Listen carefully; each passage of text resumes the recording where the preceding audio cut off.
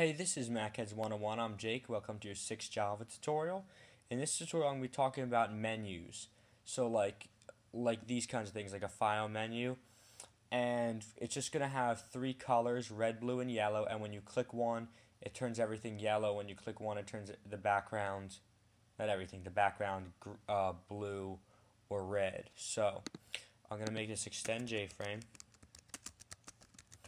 And alright, so the first thing we have to make is J menu bar, which is like this bar that has all our menus in it. So I'll call that bar.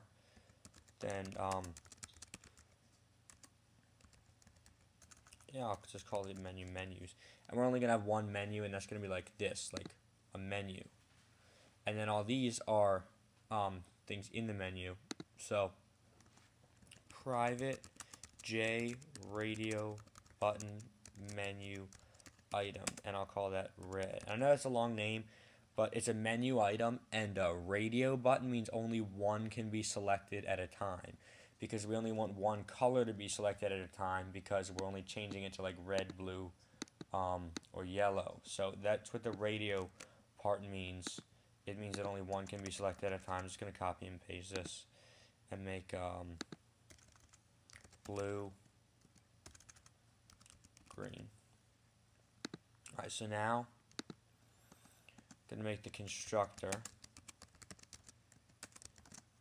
Okay. And in our constructor, I'm just going to bar equals new J menu bar. Pass in,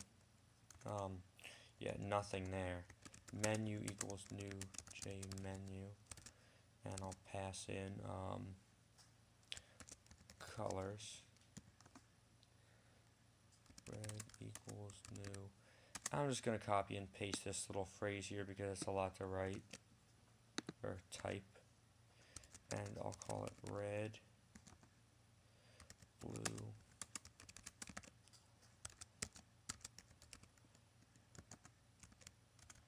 and green. And I said I was going to make it yellow, but why not make it green? Doesn't really matter. Then set layout new flow layout, because there's no need to use absolute positioning. We only have one thing in here, that menu bar. Set size, I'll make it 300 by 250. Set default close operation. And I'll set the title as colors. Alright, so now what I want to do is bar.add menu. So that I added the menu to the menu bar. Menu.add red. So that's red. That item is added to that menu. Menu.add blue. And menu.add green. Now, in order to make it so you can only select one at once, we make what's called a button group. So that means you can only select one at once. So button group equals new button group. And all I have to do is group, just add something to the group. Group.add red. Add blue, and add green. Alright, so did all that. Let me just see if I missed anything. Oh yeah, I have to actually add the menu bar, or else nothing here is going to show up. Alright, so now I'm going to implement action listener.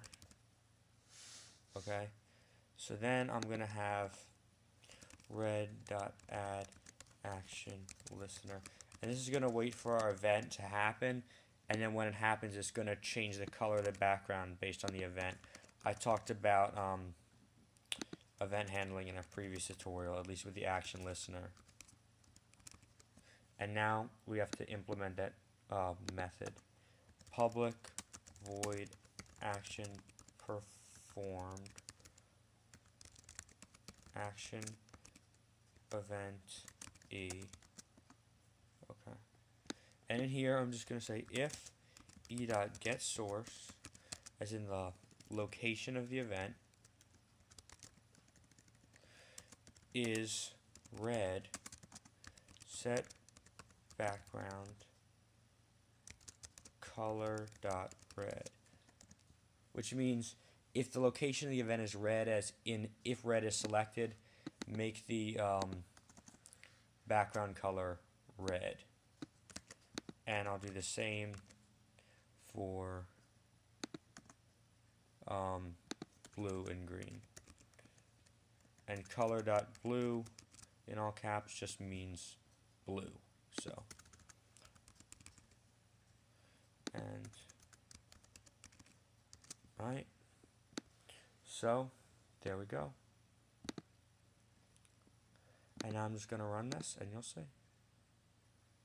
Here, colors, and I click red. Now the background's red. I click blue, it's blue. I select green, it's green. As you can see, only one can be selected at a time because I grouped them together like that. So there you go. You're changing the color with this colors file menu when you click it exits. So basically, I'll just review really quickly what I did, which is I made a menu bar so that I can store menus. I made a menu to put in there, and I put items in there which are red, blue, and green.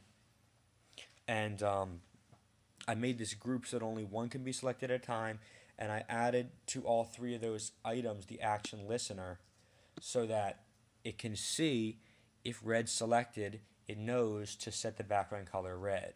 So, yeah. Thank you for watching MacHeads 101. Subscribe and goodbye.